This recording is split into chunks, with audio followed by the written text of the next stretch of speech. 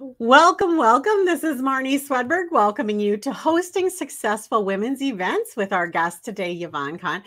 And I'm excited to share Yvonne with you. She's going to be talking about why now is a great time to host a women's event, how to form and keep a great team that works beautifully together year after year, why volunteers are the most important part of any organization, and how to recruit more. Also, 5 simple strategies to grow your audience, 7 ways to bring groups of women to your event, the 8-step formula for holding a successful conference. And also we are going to be sharing about how to think that it's never too late, that you can do this. Even if you've been thinking about it for a long time, now is the time. Our guest today is Yvonne Conte. She's the founder and director of Day of Joy Conferences. She's a real, down-to-earth, relatable, and inspirational speaker. She's the author and collaborator of many things, and I'm excited to welcome her here. You can learn more about Yvonne over at YvonneConte.com, and you can invite her to speak over at womenspeakers.com. So excited to welcome you, Yvonne. Welcome. Thank you. It's Yvonne Conte, by the way. Conte, okay. Conte, You know what? And I'm sure I've known that. And I we all, yeah. But listen, it's great to be here and to see you. I'm so happy to be able to see you. Yeah, I know. Great. And I'm so excited. Conferences can be going again. And this is a good time to be a woman. Well, it's a good time to be, any time is a good time to be a woman, honey. That's so true. But it's a good time to be in the business of conferences and be a speaker, because we've been, searching for some kind of hope and some kind of encouragement. The last 3 to 4 years have been very difficult for all of us. But I think women in general are like, we're like a sponge. We just want to be with other women and laugh and enjoy and hear the word of God. So we did a smaller version a couple of months ago, and it was packed. Yeah. I mean, we did an evening of joy instead of a day of joy. Yeah. We didn't serve any food, and we kept everybody all that. But we had to turn people away. We didn't have enough room. So people are starving for this. And you are a survivor of COVID. You got it almost right away. Yeah, I got it in 2019, in December of 2019, before anybody even knew what it was. And at the time, they thought it was pneumonia, but then they found out shortly after that. But you know what? I'm healthy now. I'm strong now. The Lord brought me through it. And I don't even like to go back to that. I just want to move forward. I wanted to just touch on it a moment longer, though, because your testimony really affected me, because you are a speaker and you were without a voice for a long time.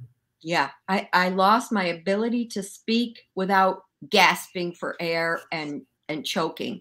And I knew in my heart that was the devil trying to take away my voice for Jesus, because for 30 years I have been a speaker. And what could he take from me that would damage the mission the most? My voice. And I really thought my life was over, because of course it's not only as a Christian speaker, but my day job is a motivational speaker for corporate America. So I had no income for 18 months, not a drop. But he takes care of us. But God. Love that phrase. Yeah. So now is a great time to host women's events. And we just want to encourage you to step out and be brave. We're going to be talking this little time right here together about how to do that. And one of the key things, and you've been doing these, you've been hosting, not only do you speak at all kinds of events and conferences, but you've been hosting your own for many years. And you know that team is just critical. Yes.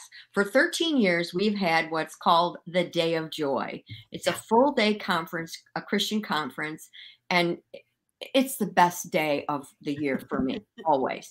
But the first and foremost thing is your team. I mean, if you don't have a good team of volunteers, it's impossible to get this done. And the number one thing I tell people who want to be on our team is that you must be madly in love with Jesus. Yes. If you're not head over heels, madly in love with Jesus, you won't be able to do this job. Because one of the best things that these volunteers do is they are the hands and feet of Jesus. When people walk through that door, I tell them all the time, when anybody comes through that door, if they're grumpy, if they're miserable, no matter what their thing is, you know, if they come to the table and say, Yvonne said I could get in for free, let them in for free. If they come in and say, Yvonne said I could have a free book, give them a free book. You know, never say no. Because if somebody's going to come to the table and lie to you like that, they need to be here. That's what I tell them, you know? So, you know, when you're doing something like this, never, ever, ever think about the money, because you won't make it. Think about, what are you giving the public? You want to give that woman that comes through that door the best day she's ever had. And in order to do that, I think the volunteers need to know one another, love one another. So you have to do some kinds of, you know, have them all to your house for a dinner party. You know, when you have your meetings, make it personal. Get to know your volunteers. Don't let them just be a name. They need to be your friends. Now, I didn't know any of these people before they became volunteers, but now they're all my dear friends and I love them with all my heart. Right. So the biggest thing is, at the end, you need to recognize these women and men. Sometimes we have men that help us out. You need to give them gifts, legitimate gifts that are, you're thanking them. Listen, we love you. We want you to have this, whatever it might be. The first year that I did the Day of Joy, I had no idea. Even though I've been a speaker for 30 years, I've never had to plan an event. So we gave my personal books as gifts to everybody that came. Wow. We gave out over 350 books for free. And they only paid $25 to get in. We lost money that year, but you know what? It was a learning experience. Right. Just, you know, and so now we do well. And by the way, all of our money goes to, we pick a school once a year and we buy school supplies for the teachers. So, but in order to have a good team, they have to know your mission. They have to know the why. Why are we doing this? Why are we spending all this time planning this event? 2 reasons. One, we want to bring women to the cross.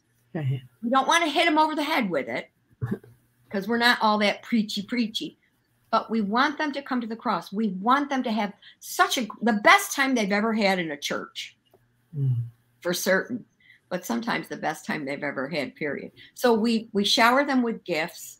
And by the way, when we are done with the event, we ask our volunteers to fill out a form, and we want to know, you know, what do you think God is telling us to do differently?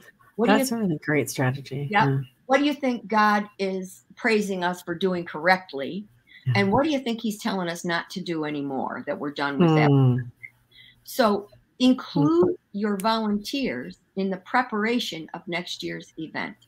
We pick a theme, we pick a scripture, and I send out to all the girls, what matters to you? What do you think we should be talking about next year? The day after the conference, we start planning the next one. And then we all vote and we pick one that works for all of us. So love your volunteers. They are your absolutely. And when you need more, where do you go find more volunteers? How do you get more volunteers? Well, fortunately, we haven't really we have people that's online that say, can we be a volunteer? You get them from your audience. People will come to this and then say, what can I do to help you next year? As long as it's something that they see is a real benefit, and that they see how happy everybody is, and they, you know, they want to be part of it. So I guess the answer to your question is, plan and secure an event that is full of joy, and everyone will want to be a part. I feel like what you're saying, without really exactly saying it, is that the mission and the vision has to be so clear that people can say, this has got my name on it. Like they can, it resonates with them so deeply that they're like, I need to be more involved in this than just showing up. Exactly. And by the way, of course they have to love Jesus, but I don't care what church they go to. I don't care what you know, where they are, as long as they know that Jesus is number one. Yeah. They're in. Yeah. Yeah. So, but Yeah, you I got love to that. hear that, because sometimes you have people that we did have somebody one time that was going to be a vendor, and she was selling jewelry, but we didn't investigate, and her jewelry was all about Gemini and, you know. Okay. Like, Sure. oh, no! Yeah. So you got to make sure. Yeah. Right. Right. So you actually have 5 simple strategies to help us grow our audiences. Oh, yeah. Well, the first one is, and this one is amazing. You put it out there to people that are coming that if they bring a group of 10 or more, they get a prize. Everybody wants a free prize. And then when you're at the engagement, you have everybody that came with a group to stand, and you give them an applause. What church are you from? Blah, blah, blah. Yeah. You know, and people love recognition. And so you just have to do that. And then also, we always give a really beautiful basket to the team leader who brought the most people. People, they'll bring 30 and 40 people. Nice. That's a lot of people. Right. You know? Right. And we had one woman that has been to every single event. Her name is Linda, and she's from Rochester, New York. And I mean, she just brings a gang every single time. So one year we had her come up front and tell us, you know, what's the benefit of being a group leader? I mean, that's a sales, you know, that's sales. And also, okay, so the second thing you should do is you should visit local churches, ask to speak to the women's worship leader or the women's group leader, and talk to them about your event. And even ask them, can I come to one of your meetings and tell people about the Day of Joy? And then if they're open to it, you give them posters, you give them, you know, and it works. Of course, social media, we do billboards. We do billboards in the city of Syracuse because so many people have come to the Day of Joy, and we don't want them to miss it. Yeah. So, you know, that's one of the things we do. By the way, if you look at your Christian friends, you will find somebody that's in advertising, somebody that's in printing, somebody that's, you know, we're everywhere. And try to use those people because they'll give you much better prices and their heart is in it. And invite. Every time you are introduced to a new person, you find a way to talk about your event. Yeah. If you're on a plane, if you're in the airport, wherever you might be, a restaurant, talk about your event. Yeah. You gotta talk it up. So, and then also, like when I speak at corporate events, I have to be very careful because you have to be politically correct in these events. Yeah. But I always have information on my book table about the Day of Joy. Yeah. Yeah. If they want to pick it up, they can. Yeah. Love that. Yeah. I know some of them that I've been involved in. We have ambassadors, and each ambassador gets 20 packets. That's 20 churches. And they just they go out with these posters and bulletin inserts and everything ready to roll. And they go drop them off. And even if nobody's at the church, we leave them in the church door handle or in the basket or whatever they have there. Yeah. Yeah. So one thing we've really found is, like what you were saying too, it's just a personal invite actually is the best ever. I mean, out of everything that you can do promotionally, a personal invite is the best. And so to equip your people and really, like you said, I love the idea of giving recognition and prizes, and you know, that's brilliant. That's given. And also too, at the end of the conference, whoever's our host will say, "Did you have a good time?" And they all go, "Yay!" Right. Okay, right now I want everybody here to think about who would they like to invite next year. Your neighbor, your friend, your sister, your and remember, they don't have to love Jesus yet. You know? Love that. That's great.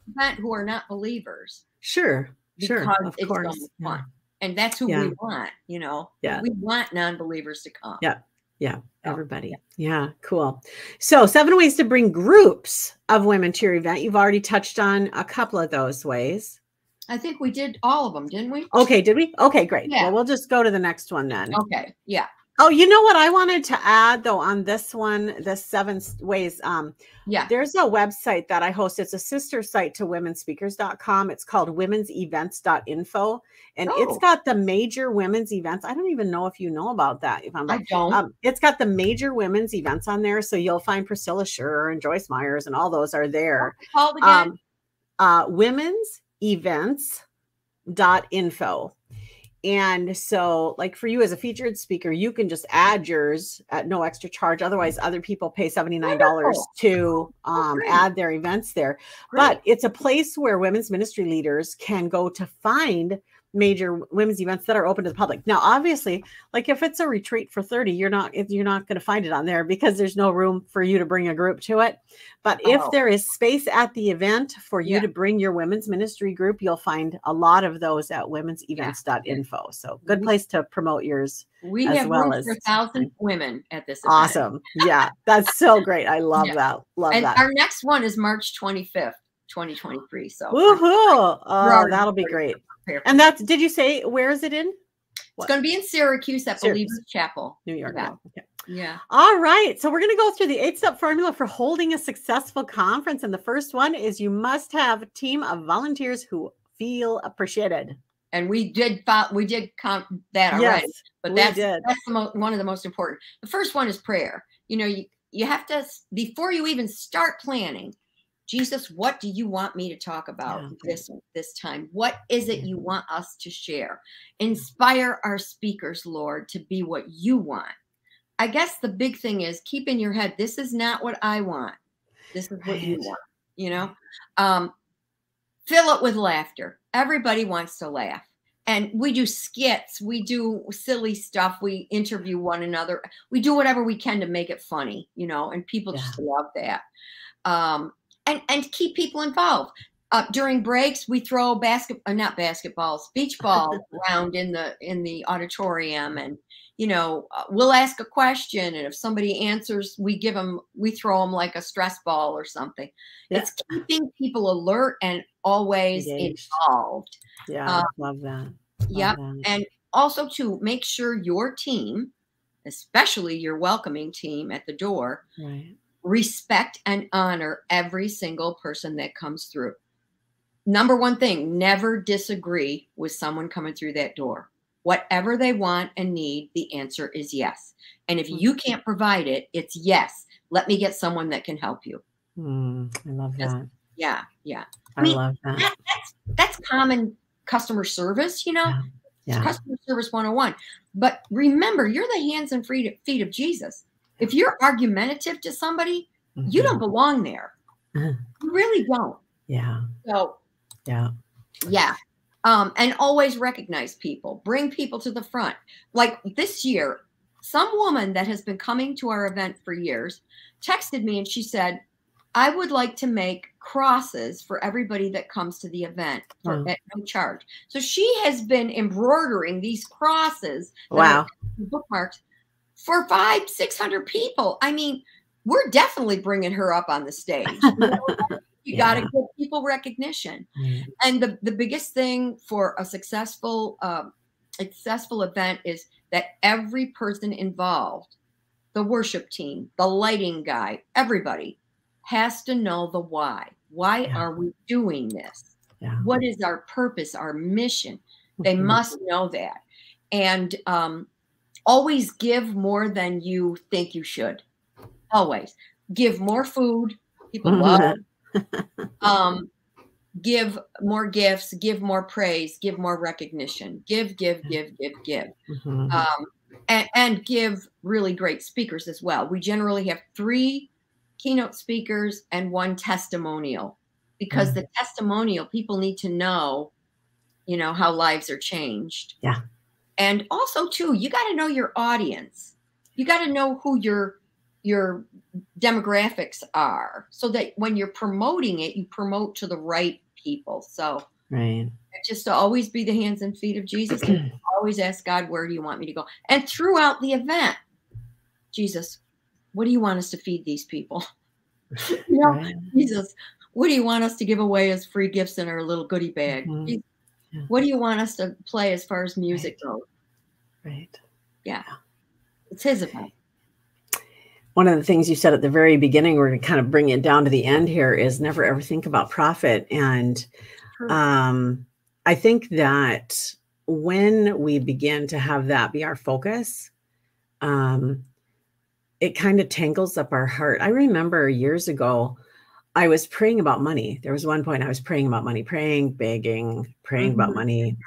And God put in my heart, he just put in my heart, he said, what would happen if you prayed for souls as much as you pray for money, Marnie? Whoa. And I was so convicted, right? In that moment, it was like, oh, I'm so sorry. Right. Exactly. If I'm doing what he calls me to do, he's going to provide. And he doesn't always provide from the people who come to the event. Right. Sometimes he provides in different ways. Yeah. But here's what I try to tell the volunteers, because after the event, the first question anybody ever asked me is, how many people came? You know? Right. And I tell them, but it took me personally a long time to not think about that. The numbers. Because, of course, the people that attend, that's our level. That's how we rate success. But that's not how God rates respect. If somebody said to me, how many people came to the altar call, number I'm proud to give.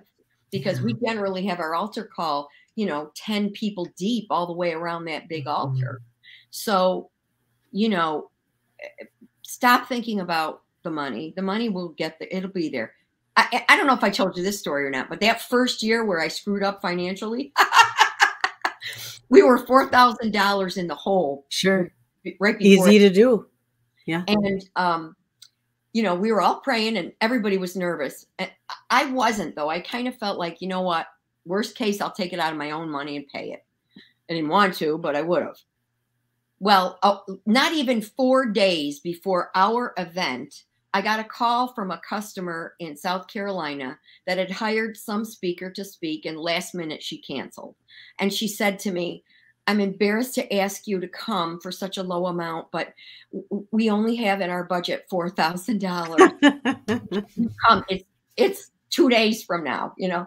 I'm like, you know what? That's a gift from God right there. Right. So I went to North Carolina. I did the event. I got the check and I turned it over to the Day of Joy. Sure. We had no debt that first year, even though we were stupid and didn't know what we were doing. I really, even just last week, God, just in my heart again, in my journal, I wrote that God was speaking to my heart. Do not look at the numbers. Do not look at the dollars. Do not look at the comments. Do not look at the likes. Do not look at the shares. Just do what I call you to do with your whole heart. Yeah. And here's what helped me to understand that. When you're counting people, when you're counting money, when you're counting likes and shares and all of that, that's your ego. Yeah. That's thinking about you. Mm-hmm. When you don't look at all of that, then you're thinking about the mission and you're thinking about Jesus and you're thinking about the goals that you have to help people come to the cross. Yeah. And, I balance it with, the numbers are important because every number reflects a person, a soul that Jesus died for. Oh, yeah. And so, the numbers are important. It's not like we should look at them, but when they become the mini God, that's when we get in trouble. Yeah. When the money becomes the goal instead of the vehicle, it's like, it has to be in the right position in order for us to experience the fullness of what God has for us and for the people that we're working with. So I love that, to just keep that in perspective. Absolutely. One more thing when talking about successful events, respect your audience. Begin and end on time. Yeah. If there's only 10 people there, begin on time. Doesn't matter. Exactly. You know what I mean? I used to work for Dale Carnegie, and that was one of the things they taught was that you start a meeting when you say you're going to start it, and you end it when you say you're going to end it. Now, I end my meeting right before the altar call because the altar call is led by the Holy Spirit, and that could last an hour.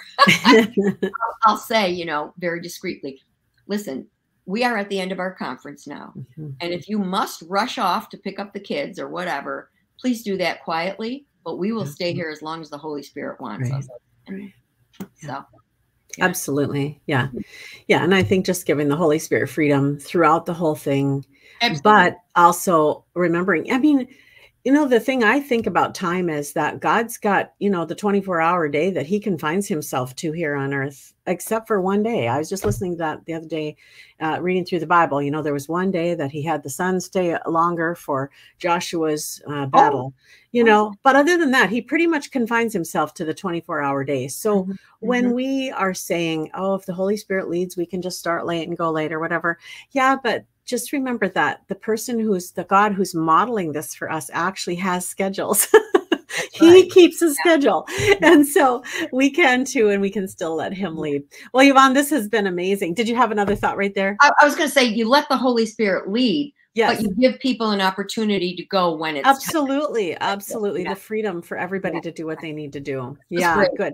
And so much fun. And I love how you do things too. You set very clear, and I think for women this is super important to set very clear expectations.